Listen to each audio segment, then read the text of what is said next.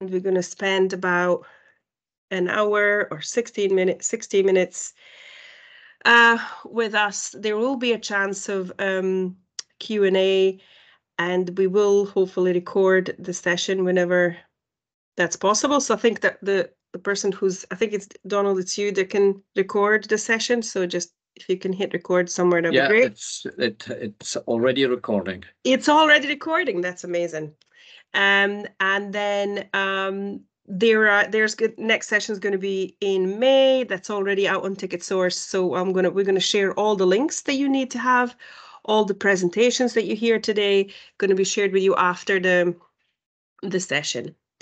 And I just wanted to mention a bit more about who are we going to be hearing from tonight. So we have Donald Gray, who's a professor in School of Education in Aberdeen, who's currently working in developing the idea of garden schools with the organization called One Seed Forward. And Bob Donald is a chair and founder of One Seed Forward, who's also with us here tonight. And then we're going to hopefully hear from Lindsay McBride, who's a school teacher from Oyne Primary. And she will speak to us more about the project called Grow for Good.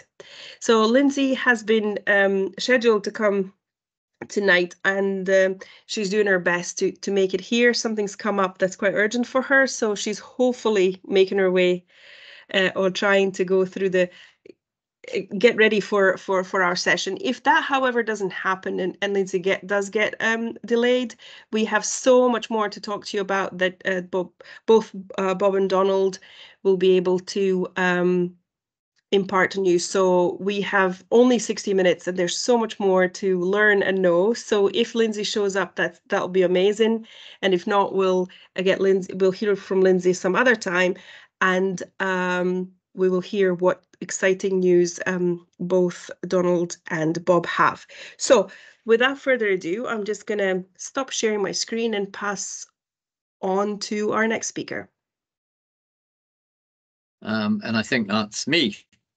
As Natalia said, I'm Donald Gray. I'm professor at the School of Education in Aberdeen, and I've been working with Bob Donald for some time now.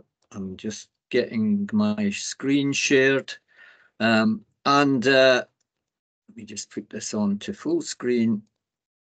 And welcome everybody to the April webinar, which we've done a few already. We started in January, so we've got a few done now. And this is looking, as all webinars, looking at an aspect of developing a school garden. And this month we are looking at observing and recording plant growth, why it's important to establish garden routines for pupils, and which environmental factors may have an impact on successful growing season. So we're looking at tending to the gardens. I've actually put we usually have one QR code, but I put two up because there's two things. One, these modules can be found both in the One Seed Forward Garden Schools website, and that top QR code will take you there. And there's also the University of Aberdeen. We've converted this into a kind of course which is modelled on the modules. So again, that one will take you to this particular thing on tending to the gardens. In the previous webinar, we examined the steps involved in planting and how to consider the space that plants need in order to grow. This session will have a look at what activities are required to tending these small seedlings on the school grounds, and what learning experiences pupils can get from doing so. And I've added some quotes to the slides, which from teachers and pupils in the project that we've been involved in with One Seed Forward. I'll just get my cursor to work.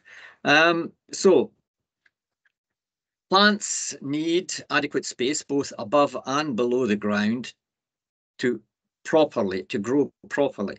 And vegetable plants expend a lot of energy to bloom and produce fruit. And it's important that the stresses this induces are managed so they keep healthy and strong until they are harvested. So pupils could be allocated sections of the garden to observe the plants that they are growing. Observation is an important skill to develop. It comes into lots of different activities, science, maths, art, and so on. So they can observe the plants that they are growing and be responsible for tending to the health of the plants they are in charge of. In journals, they can use mathematical skills to record the amount of growing on a regular basis, and we did some of that with developing graphs and charts. And this could be counting the number of leaf buds or flowers, as well as the height and width of the plants they look after. Observing is a very essential skill for art, and this can be combined with drawing the various stages of the plant as it develops, or photographs taken that can be used as a slideshow to be presented at a school assembly. And this is what one pupil at one school said. We learned, it wasn't just about sticking things in the ground. It's about, you do it nice and gentle. You have to treat the plants with respect, to the vegetables with respect. But what are key actions to tending the school garden? One of them is establishing a water routine. That's a vital part of keeping the garden healthy and the plants growing. Regular watering will ensure the proper development of the seedlings as it grows. And pupils actually love to water. I mean, one of the keenest things they did in the projects we were involved in was to do watering. So it's important that they understand the amount of water that needs to be given. We stressed last time about the sensorial activities, the various senses that are involved, and feeling and touching the soil is important here. It connects people to nature and is the best way to decide if water is needed. If it's been raining a lot, then the watering visits may be more of a checkup than a rush to the tap. So, they have to recognise that it's not always necessary to water the plants. Sometimes there's been enough natural rainfall. Investigations should also be made on how much water the plant being looked after needs. Different plants require different amounts of water. So some, like tomatoes and cucumbers, are very thirsty and may need a daily top-up to progress their growth, whilst others will be happy to be left alone for a while. I mean, ideally, you'll have access to rainwater captured in a water butt, or you may have close access to a tap, so the watering doesn't become too messy on the school corridors. One of the schools we had, they filled up lots of containers with water so they could carry it easily in and out of the school. But it's much better if you've got close access like a water butt or a tap.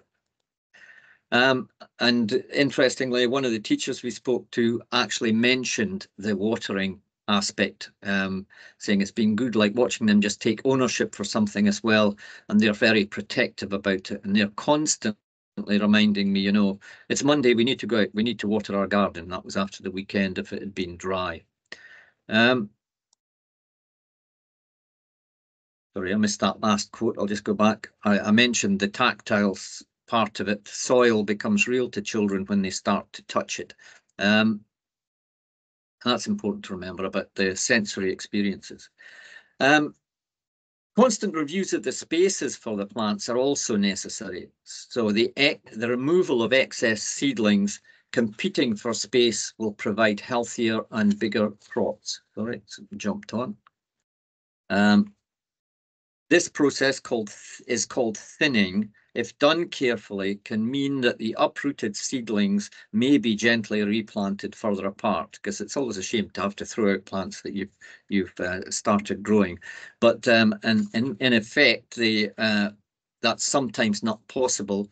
But it is a learning curve for pupils about the sacrifice in their garden for the overall benefit of all the rest of the plants there. So we may need to take some of these plants that can't be replanted elsewhere. They'll go in the compost, and they'll still be useful because they'll be used for nutrition for following years.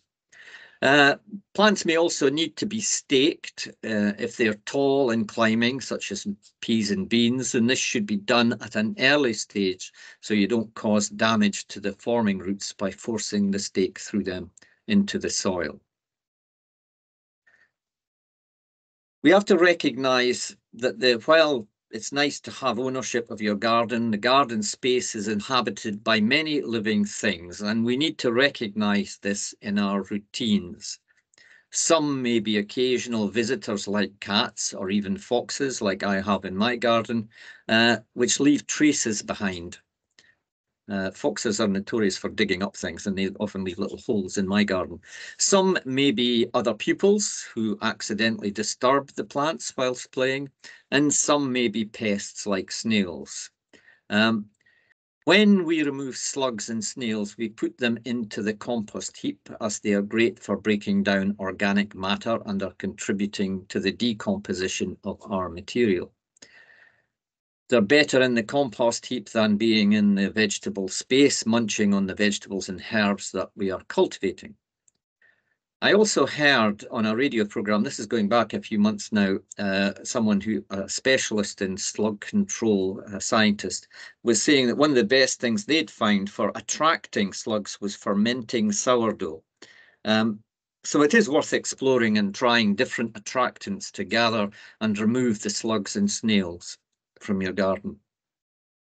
A daily routine of removal should be established, which is probably best done first thing in the morning, as the slugs are most active at night when we are not in school. And of course, talking about gardening and space as well, actually there's a couple of quotes here. We recognise that the children themselves recognise, one of the schools had frogs, a little pond, and so they recognised the sharing of the garden with the frogs. And they also recognised that they could use the produce from the garden in the school. So even the school dinner ladies were involved somehow in the garden. And of course, gardening without weeding is usually impossible at some sites. And weeds compete with vegetables for water, nutrition, and space in the gardens. And they often have negative connotations. Weeds are described by the Royal Horticultural Society as wild plants in the wrong place, although they also point out that they have benefits for wildlife in the garden.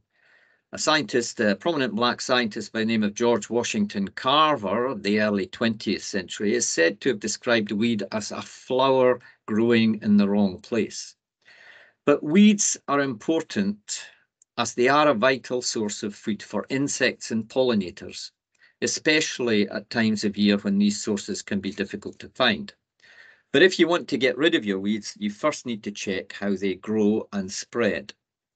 Uncultivated bare soil will also attract unwanted plants to grow as weeds. So that's why it's quite useful to have those areas covered with plants growing, or somehow avoiding the weeds becoming established.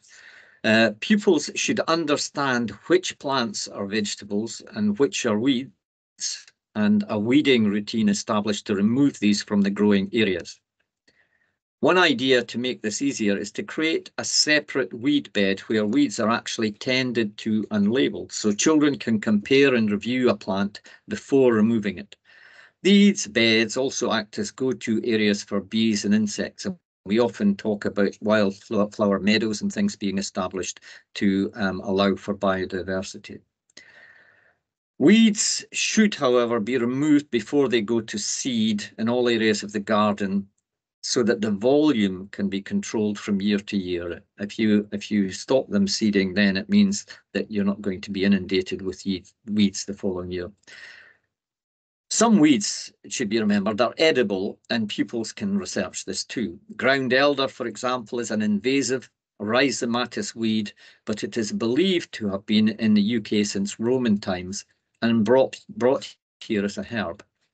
Dandelions are also edible, with young leaves often added to salads or used in stir fries, and many people throw them into smoothies for a nutritious boost. Dandelion flower petals are also edible and can be used in a variety of dishes. And they can also be used to make a delicious dandelion syrup. I remember collecting loads of dandelion flower heads during COVID time and making a dandelion syrup. But as always, make sure you know what plant you're picking before eating it. So this child said there's a small area inside the garden and there's tons of weeds in it. And we were trying to get all the weeds, but then they spread and they're all about the garden now. So they had a bit of work to do in getting their thing. To the garden involves active and ongoing processes of observing plants as they grow and maintaining the garden in the appropriate conditions. So regular routines and recording can improve people's health and well-being through outdoor activity and connecting to nature. Developing their numeracy, maths and artistic skills, as well as demonstrating skills of scientific inquiry and investigation using practical techniques.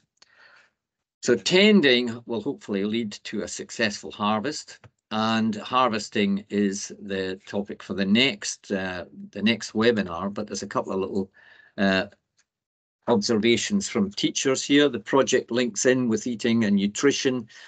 The designing was maths and science, learning about germination, and linked in with our science curriculum. So the benefits to the curriculum are well known, but the children also have different points of view about what were the good things about the gardens, and I'll just let you read those yourself. In particular, we find that a number of pupils talked about getting their mental health better. So having this responsibility, tending to the garden, helps them to develop a kind of affiliation with the garden and helps their mental well-being. And one final comment was, if we have a garden, it just makes a huge more possibilities. And that is the end of this little presentation on tending to the garden. I don't know if has Lindsay turned up, I wonder. Thank you, Professor Gray. I'm not seeing Lindsay in the participants list. So perhaps where would you like to go next? Well, I might just come in with a couple of observations on top of Donald's sort of like presentation. So thank you, Donald. I'm Bob Donald from One Seed Forward, for those of you who haven't met me already. Yeah, I mean, Donald's absolutely right about the whole sort of like tending processes. I think it's important about routines, and it's not just about routines during school hours, but it's also about looking at what you can do during school holidays. The involvement of the community, if that's at all possible, is really quite important. If you're able to get community involvement, whether that be parents of the pupils, or whether it's actually sort of like outside groups, it really sort of like helps to sort of make a decision about how the tending process goes.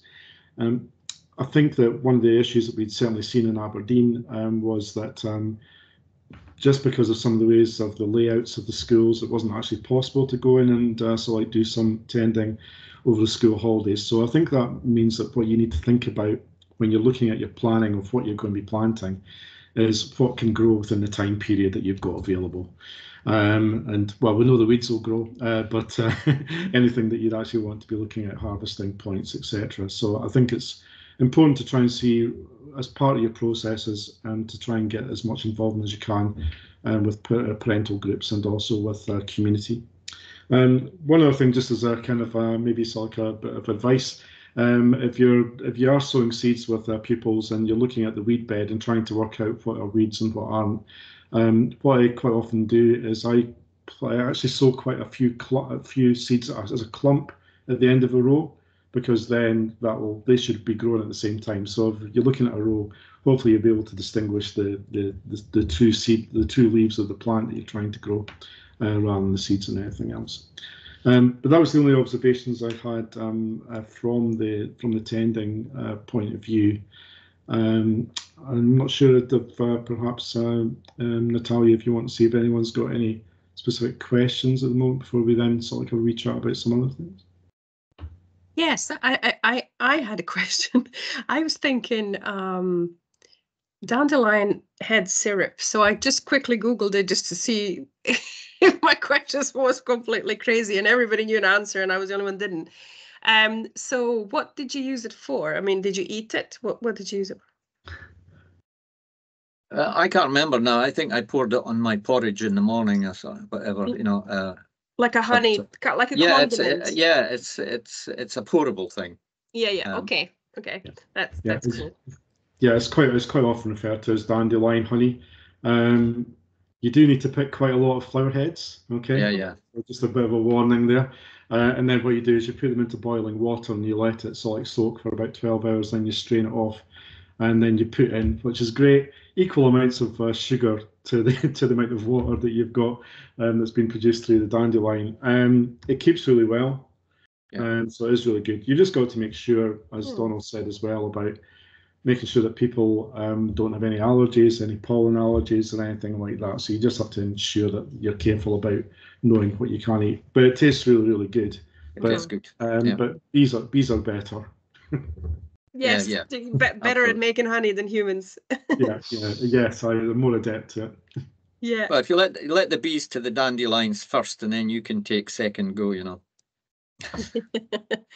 Well, exactly. It's very interesting. Yeah. Thank you. Any questions from the rest of you guys? Let me open the chat to see. I'm not seeing any particular questions.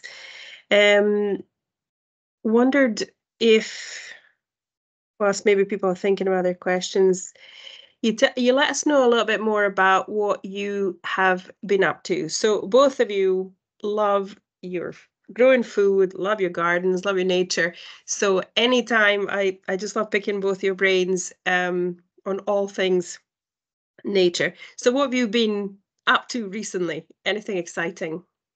Well, I would tell you, but I think Lindsay's just actually managed to come into the chat. So I'm not sure if Lindsay, if you're able to sort of basically come online with us. Hi there. Hello. Yes, I totally apologize. Been one of those days, I'm afraid. So yes, I'm here. Thank you so much, Lindsay, for managing to make it. I was just away to pick Bob's brain and Donald's brain on all things nature, because there's always loads of interesting stuff. And they were just about to answer my question when you came in. And sorry. But you're a better option still, because we promised you to the people, so to the participants. So it's really great to have you here. So if you need a moment, that's quite all right. If you're happy to just share your screen and start your bit, that's also okay. So what would you prefer? Yes, I mean, I'm happy to share. I don't know if you said I'm a bit of a caveat that it's actually my colleague Rona Moyer that was meant to do the presentation, and unfortunately she's not able to. So I'm kind of a bit winging it. Is that okay? I have put together some slides and things, but really just to talk through what we did and maybe a little bit about what I've kind of learned and going forward. So that's great. If you could just tell us a bit more about yourself, and sort of introduce yourself. Sure. Thank you. Problem. So I'm Lindsay McBride. I was head teacher at Oyne School for about 4.5 years. I have now moved to Craigievar School, which the good thing is, and I'll go through once I share my screen, about kind of my journey with the outdoor learning and garden schools. But both schools have got fantastic outdoor spaces, and that's really sort of why I am where I am, just with garden schools and having worked with Bob and all the lovely people for the outdoor learning and owls. So let me just get this sorted and we'll hopefully see if that works. Just get this up. Is that working? Yes, we can see that. Yeah, thank you. Fantastic. So, again, I'm apologising for the sort of ad hoc basis of this, so I'll just whiz through. So, when I arrived at Oyne School, I'd kind of done quite a lot of work on outdoor learning, but that was in Glasgow, so a very, very different context. And when I saw what the resources were in terms of outdoor learning and gardening, I thought, yeah, okay, we need to really think about what's right for the school. And however, unfortunately, although I was quite enthusiastic about outdoor learning, my gardening expertise was not the best, shall we say, hence the reason for the little image on that slide. So it was very much a case of learning along with the kids as far as I was concerned. So what I'm going to talk through just as I get through the pictures is just really how I kind of started small, even though the outdoors space at Oyne was quite overwhelming, I think, to start with. How we embedded outdoor learning and some of the reasons and the catalysts for that. And then I'd like to talk quickly about the Food for Thought grant that really was sort of the last year that I was at Oyne that really sort of took us to that next stage. And then again, starting at Craigievar just at the start of this session, kind of what I've learned and what I'm hoping to do going forward there.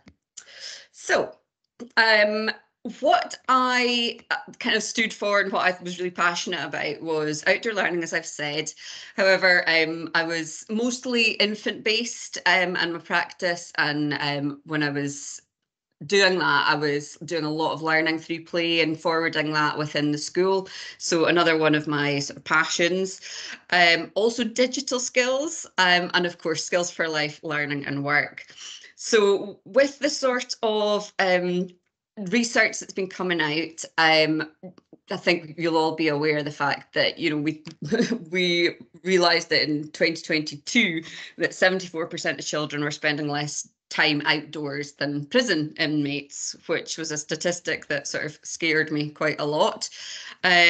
There's, for obvious reason, research is indicating that frequent outdoor play sort of might mitigate that connection between higher screen time, which is up by about 50% in recent years, and then later suboptimal neurodevelopment, a clear link there. And then taking responsibility for helping a plant to grow, being trusted to care for it and helping it to thrive, brings feelings of pride, empowerment. Being in nature has a calming effect, and gardening has been shown to reduce stress levels, improve mood and enhance self-esteem. So with that sort of drive for promoting digital skills, but still wanting that balance of getting the kids outdoors, and I'm also very passionate about developing habits of mindfulness and self-regulation, which I think is really important at the moment. It's made sense to sort of say, right, okay, I need to upskill myself, and this is the best way to do it, by getting the kids out there. So, as I said, I joined Oyne School in 2019. This was the part of the outdoor space, so really lovely, really lucky to have it. But that was from quite a few years before that picture, before I joined, and sort of this was more what I was faced with, which again was fantastic and great. But as you can see from the back, you know, very overgrown, and I think that is one of the challenges as well, is just keeping and maintaining these spaces. To the left of the picture there, you see one of our willow structures, but you know, desperately needed taming, and again quite an overwhelming task to think, right, where do we start? So I love this wee quote. I think everything you've got to start small and then think about, where do I want to go? And I'll be perfectly honest, I didn't really know at that point what we were going to do and how the outdoor learning was going to go, how the gardening was going to go. So I kind of took a lot of lessons from people around about me, a lot of people that had more experience in gardening. As I say, I can quite easily kill a cactus. So really sort of helping the kids to see that I didn't really know what I was doing as well. So again, I'm just going to whiz through some photographs. When we started, I thought it was really important to match what we were doing outside with inside to link the two. So, you know, when in our projects and things, we were looking at the earthworms, we were looking at worm arrays and soil, we were looking at growing things, seedlings on the windowsills, and using more of that space, which then moved on to our pots and our planters, and you can see again at the top left, you know, that's kind of, they had daffodils in them, but nothing that was really the kids could use or be really sensory as well. I like the herbs because there was the smell, the taste, the feel, and so that was kind of the first small steps, and that was really all we did. And then COVID-19 sort of hit and everything just went a little bit crazy. However, it was definitely a sort of kick up the bottom, excuse my language, to get us outside, not just gardening, not just, you know, learning for sustainability, but just getting outside. So we had lunches outside. We were at that point, and I will say we were really, really lucky to have a member of staff who was forest school trained. So we learned an awful lot about the types of activities we could do to link those outdoor learning experiences to the indoor experiences. And I think that's one of the main challenges with people that are not confident in taking the kids outside, is knowing what to do with them and possibly going outside just for the sake of going outside.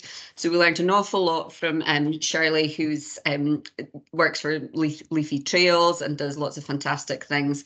So we were using our outdoor space. You can see not just, well, not any gardening in these photos actually, but we were using our willow. We'd learned how to do that. The children were getting more and more used to being in the outdoor space, getting more used to the routines, getting used to treating the outdoor space as another classroom. And actually, I think that's really, really important when you are trying to set up your school garden or do something outdoors, because the first few times, I know people will probably appreciate, you know, it's pretty much a riot, you know, if it's new to the kids. So we were in that really lucky position of the children really getting used to just, it wasn't abnormal to go outside. It wasn't abnormal to grab your wellies. It wasn't abnormal to sit and listen to staff outside and have discussions outside. And it was also not overwhelming to be in that huge space that we had. But as the same as you would do inside the classroom, boundaries were set, you know, where the children could go, timings, and you know, obviously all the safety instructions and things we had to teach the children as we went along. So I'd say the next sort of catalyst, if we're talking about school gardens, was really Rona's introduction to One Seed Forward in garden schools, and Bob in particular was fantastic. So we started working a little bit on some of the projects that were available and that were out there. The shoebox garden, we attempted the grow your own loaf. I will say I think we managed to have about 3 sort of ears of corn, wheat that we actually managed to grow, but we attempted it, and then we had all potatoes and the usual things. But Bob really did give us that help and that pointer, and I really would say the garden schools with that really sort of good framework set us on our way and gave the teachers confidence about where we could go and what we should be doing. Again, because I needed that, and I'm sure I'm not alone. So those big areas that you saw on that sort of second photo at the back, this is where I thought, okay, we've got some really good areas at the moment that are beautiful and colourful, but essentially not being used to their maximum potential. And it was quite a thought to clear those. Thought, you know, this is going to take an awful lot of work, but my goodness, did the kids enjoy ripping out all those weeds and really getting their hands dirty. Because of course they were used to doing that as well. They were used to handling the tools. They were just some more than others, but you could see the teamwork, you could see the skills for life developing, and the resilience, and actually just the interest in what they were finding in the soil, what they were ripping out, what was a weed, what wasn't, what did they do when they came across something really tricky that they couldn't remove. And the kids, again, really taking ownership of it because it was them that did it. And what a difference you could tell from when they started to when they finished.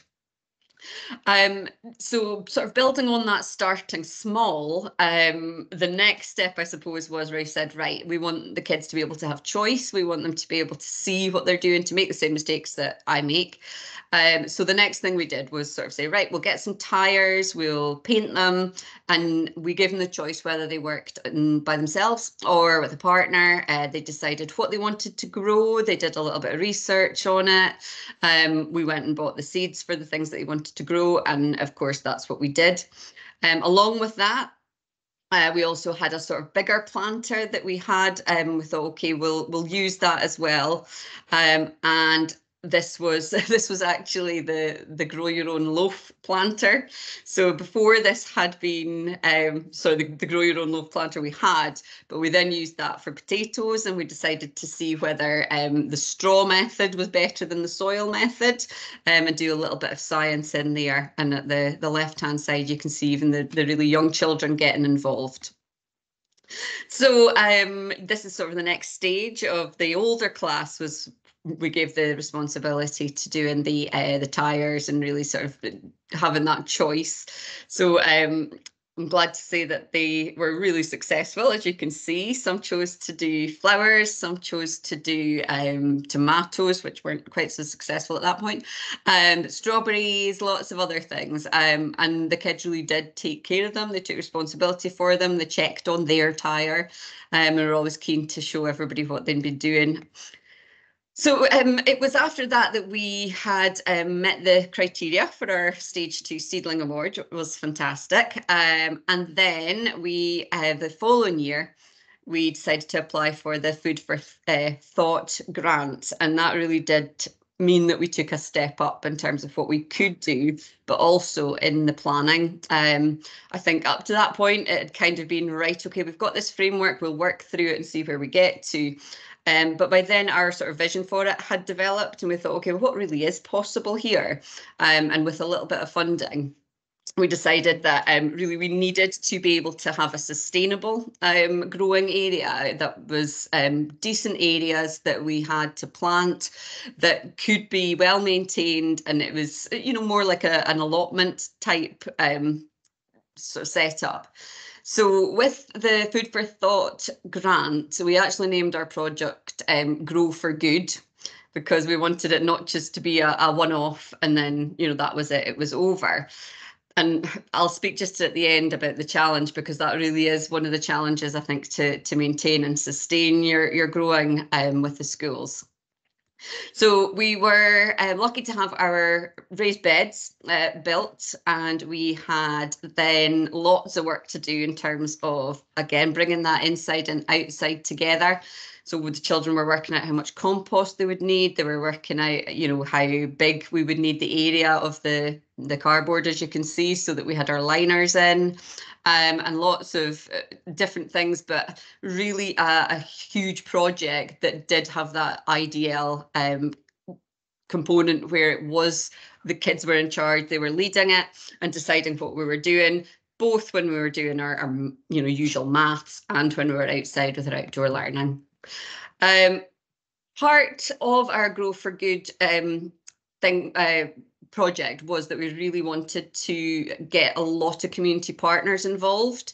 We were really lucky with our parent council and our parents. We had a greenhouse that needed a little bit of TLC. It was donated from a parent, I think, the year before, but we hadn't really used it. And I think that's still something that we are going to, well, I say we, I'm not at the school anymore, but I think we could have used that to greater effect. But the kids were involved in sort of renovating it, making sure it was fit for purpose.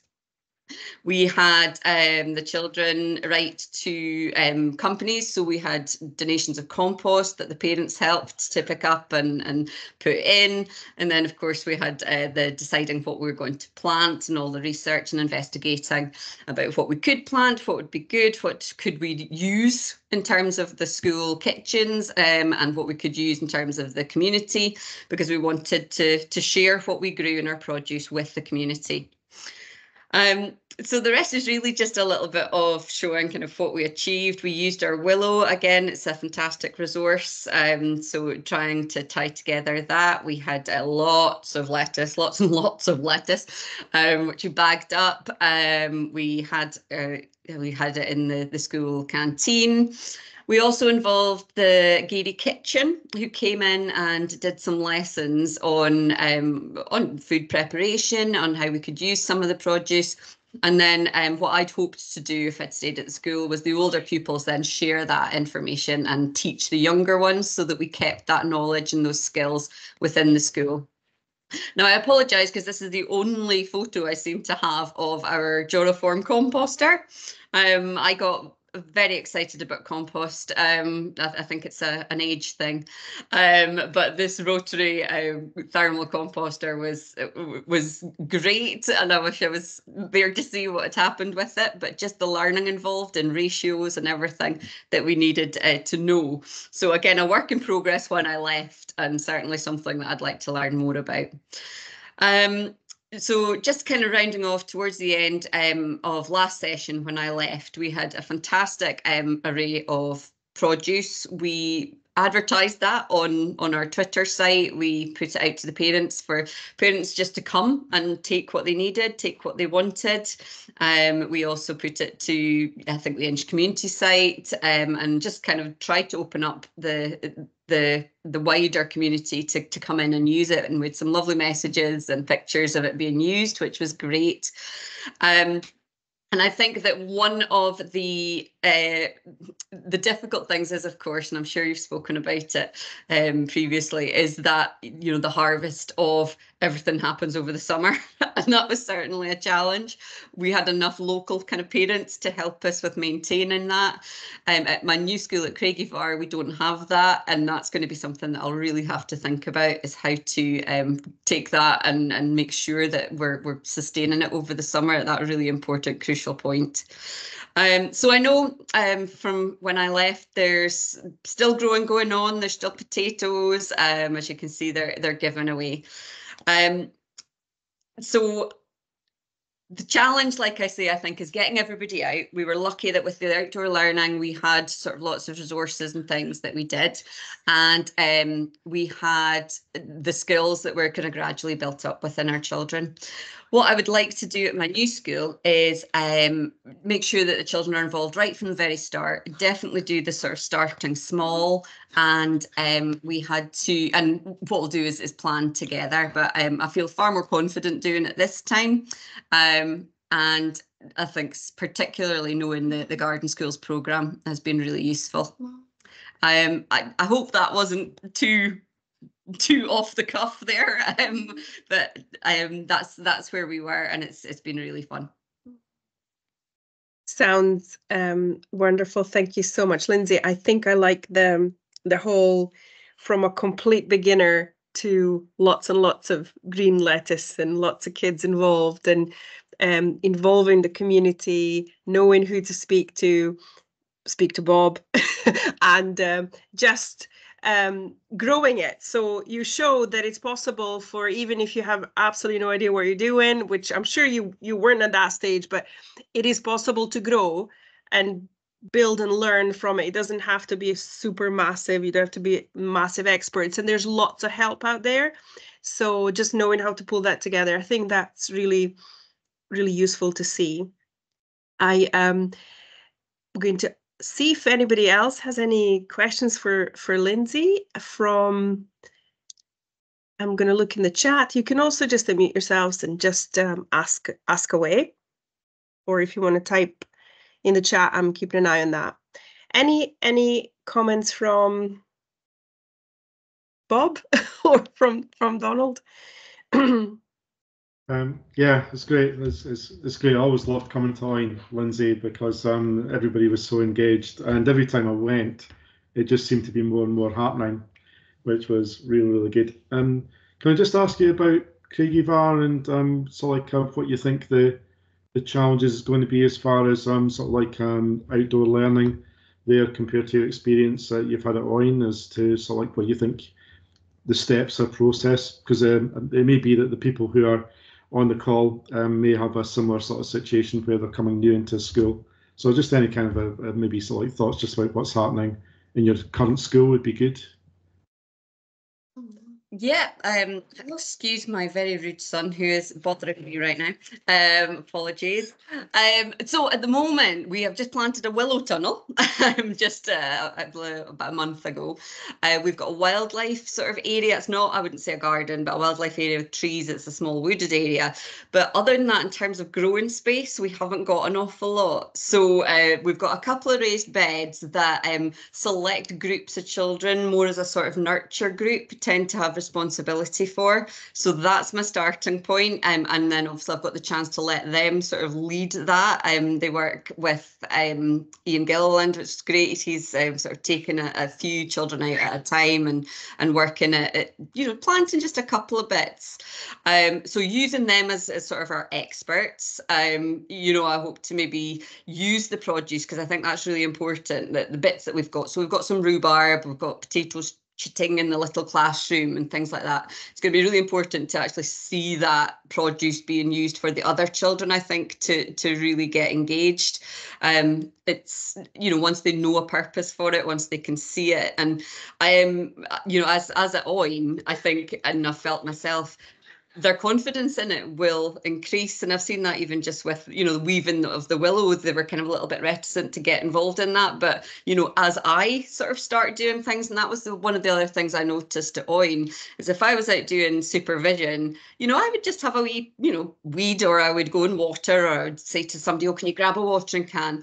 And children are great. If they start doing something, they're, it's like moths to a flame. Others will wander over, and then the children will start that conversation about it. And it's really good to have them pass that knowledge on, and it's not just coming from the adults. So having that sort of core group, I think, of kids will be really important. I would hope to eventually have some bigger areas. But again, thinking about how we maintain that over that summer period when we really are quite in the middle of nowhere. So it's difficult, although our parents are great and I'm sure would help us to maintain that.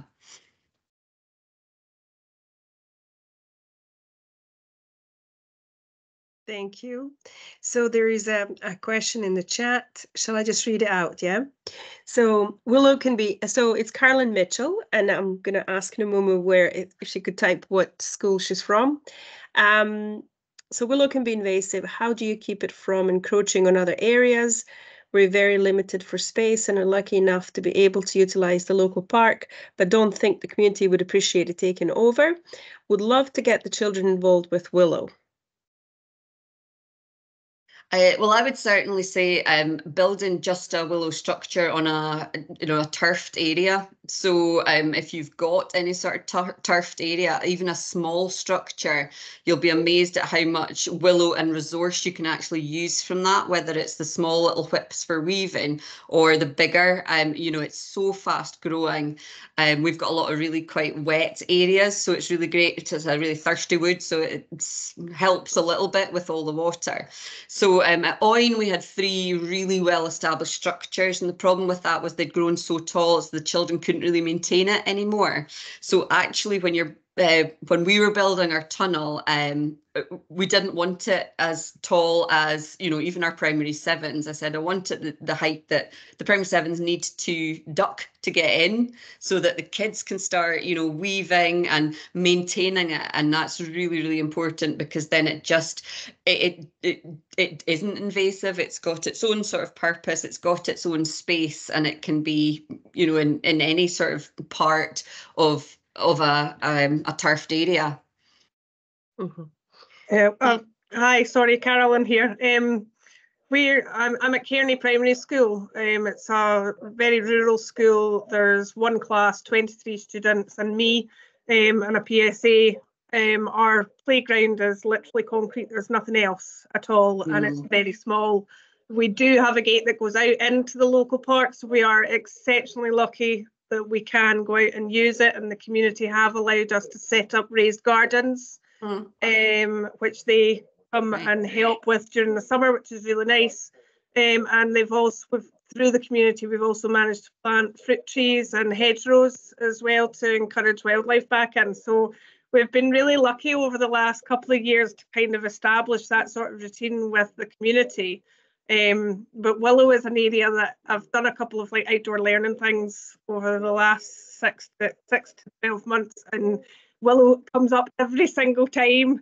And I just think it would be the amount of things you can do with the kids with it, and how they can utilise it as well. I would love to be able to grow it, but I'm just so worried about putting it in and then it just going whoa and kind of taking over. It's fantastic. I mean, I think it'd probably be worth asking, you know, can you build a small structure? Because it doesn't need to be a tunnel. It could be, you know, a sort of little arbor of because we had some willow left over, we're just kind of chucking it in the grass and weaving bits and kind of working out what it's going to be. And even if you just stick it in the ground or you know, a big pot or a planter, it'll grow. It's so resilient. You can cut it and just plant it and it'll just regrow from the cuttings that you take. Someone had said that and I didn't do any research or anything, but I was like, I couldn't understand how that would work. But if that works, then that's going to make it a lot easier, because we can get that from parents. You can take a bit, like maybe slightly longer and thicker than a pencil. And the thing with willow that I do like I said, I can kill cacti. So willow is pretty good, because I'm pretty confident that, you know, even if I kill a bit of it, there'll still be plenty more. So I would say just try. And I know that at Oyne they'll be happy to give you some bits. And once we get started, there's willow you can go and just tweak off. Nice. So it's really inexpensive and honestly such a fantastic resource. That's brilliant. Thank you very much. I really appreciate it. Thank you. That's wonderful to hear about willow. I'm just learning so much here. So there is a question about willow in the chat, and I was trying to see whether what you were talking about is answering this teacher's question, but I think I'll just read the questions out for the purposes of the recording, because they don't show up on the chats don't show up on the recording for people listening to this for the future. So the first question about, and then possibly that has been answered, but I'm just going to go and read. I'll go ahead and read them. So how do you weave willow? We have large willow structures with very long high bits at the top. Can we just pull them down and weave them? So this is from Alair Hillock School. And I think that's possibly been answered, but maybe there's more. And I'm just going to read the other question. So can we just cut bits off the high willow to whittle? And does it then keep growing? I think the answer to that was yes. But again, I'll let you answer. And then the third question was, we have taken cuttings from our out of control willow dome to make a fence or a hedge in our very wet field. Yeah, we did that as well at Oyne, and that's kind of what we're doing, trying to make fences and things, because well, for that last one, brilliant. You can, it's so pliable, and even if you break it, as long as a piece of bark is attached, the willow will still recover. So again, really hard to destroy it. The very big high bits is really, really difficult. We had that at Oyne because, as you know, the branches will get very, very long and with little leaves on them, because they'll try to get to the sun. So in one sense, it's a fantastic piece of wood. We did that big dome with a lot of the big straight pieces that we cut off from the top, but that's definitely an adult job, and you know, I had my mini chainsaw out and all sorts, trying to just tame it a bit. There is a more severe option if your willow tunnel is totally out of control, which is, you know, take a chainsaw to it and really be quite harsh, really chop it down to sort of shoulder height.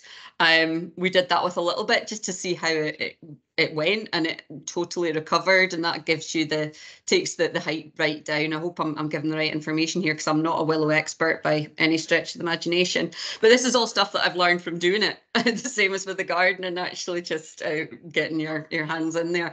The weaving's fantastic. There's so much you can do. It's so pliable, and because you get lots and lots of very different widths of branch, you can use, like I say, the little ones to do things like baskets and you know, make your tripods and lovely little things for your peas and whatever else to grow up.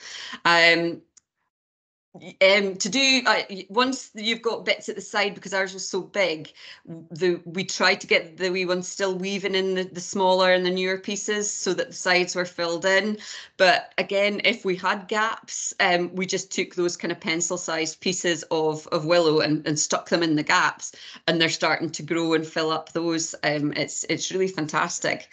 I'm not sure I quite answered those, but I've certainly got loads of photos and things of what we did, and I know there's loads of videos about what you can actually do with willow on YouTube, just really quick, 5 or 10 minutes. You can have a lovely tray. We've done loads of Christmas crafts. It's really useful. Yeah, thank you. So Karen from Lair Hillock says thank you in the chat, and that does answer her question. So that's good news. And then we had, I think Bob probably wants to come in on some of this stuff. And I'm just going to read the other question. How did you get to the top? That was from Miss Miller. So, yeah. On the record, with lots and lots of safety procedures. Off the record, really just sort of climbing up on ladders. What you would sort of need to do officially would be, you wouldn't, if it is really out of control, you need the sort of scaffolding planks to get up there, and it's quite a big job. I did leave the very high bits. We've also had things like, branch cutters that you can stretch really high up, so they were really useful as well. But again, that's an adult tool. We didn't let the children do that because I got bumped on the head a couple of times, let's say, from falling willow branches. But yeah, just take care when you're up there and get up as high as you can safely. Yeah, I think the key to it, Lindsay, is don't let it get up to that height. If you can, I think if you can manage to, you've got to really keep it under control. And if you do get someone in, you probably do need to sort of get someone, if it's got really tall, then you need someone professional in to sort of just come and chop it off. Don't worry about chopping it off because it will come back. There's no two ways about it. But the pliability as well will be obviously better with the more of the younger shoots than with the older ones. So if you're I think you were asking on there, Karen, about the weaving point, you'll find the weaving to be an awful lot easier with the younger pieces of it. But once you've got it, then prepare to have it for quite a bit of time. Right, so we have another question. I think this one is possibly for Bob. So I'm about to plant potatoes with P1. P1s, they've been chitting for 4 weeks. I was thinking of planting them in the bags so it's easier to dig up and find. Do bags work well for growing in? I got early potatoes from One Seed Forward and put them on the window ledge. Would they be ready before summer holidays if I plant them now, Bob? Oh, it's been so cold that I don't think it's going to make much difference, actually. If they've been chitting, then that's great. So chitting is the process of where you've got them sprouting. First early potatoes should take 10 to 12 weeks. It may be a bit tight now, being 24th of April, but what I would do is I would get them in the ground. So probably into a bag or a ground. So my advice would be to plant them this week. Growing in bags is great. You don't put any more than 3 in a bag. That's more than enough because there's only a certain amount of space and there's also only a certain amount of nutrition.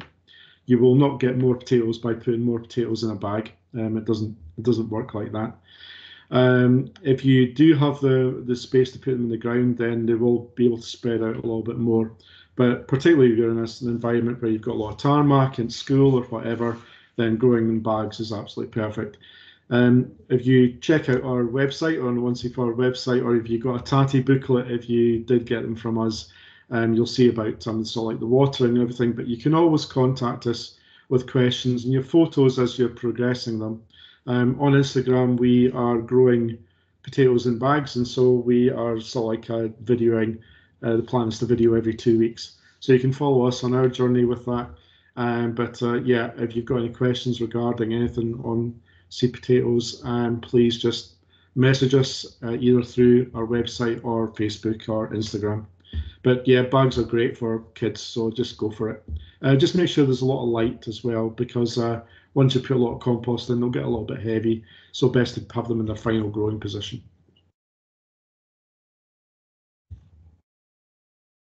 Okay. This is very. I know Bob has been trying to shift so many potatoes recently. How many? How many ton? I don't know what the question is here, but I know it's a lot. Have you managed to get rid of them all now? We're in Colliston on Sunday, Okay. and I'm keeping my fingers crossed that that'll be 1,700 kilos of seed Wow. potatoes that we've given away. That's amazing. Yeah, they're by far and away our biggest year, so there's been lots of interest. Yeah, Karen, yeah, keep on putting soil on the top. So as the seed potatoes start to break through and you start to see shoots, then just keep on putting maybe about 3 or 4 centimeters above the shoots on top until the bag is full. That way you'll get a stronger plant, and fingers crossed you'll get a few more tatties doing that. So just going to give it another second or two to see if anybody else is typing. I can't see. Oh, there's something. Somebody. Oh, this. Thank you for your answers from Karen. We're just past 5 o'clock. I would suggest that if we don't have any more questions, that we close this session down. We recorded it. I will email everyone, including the people who haven't managed to jump on the call tonight but are registered for the session. Even if you're thinking you won't be able to make the next one, if you still register and book for the session, we'll have your email address and be able to share recordings with you. And that's all I wanted to say. I wanted to thank all my speakers yet again. Everybody's really very knowledgeable. Our organization works with all things learning for sustainability, so gardening is just a little piece of it, and I'm learning so much about it. So thank you from personally from me. And so next session is on 22nd of May, and we will be talking about harvesting and cooking. I think that's our next. So it's every month is a new exciting topic. So the link, I will share the link to book the next session if you haven't booked already, in the email that's coming from me. So that there you will have all our contact details, all the things we've spoken about today, and what your next steps are. So thank you all very much, and we'll see you on the next call.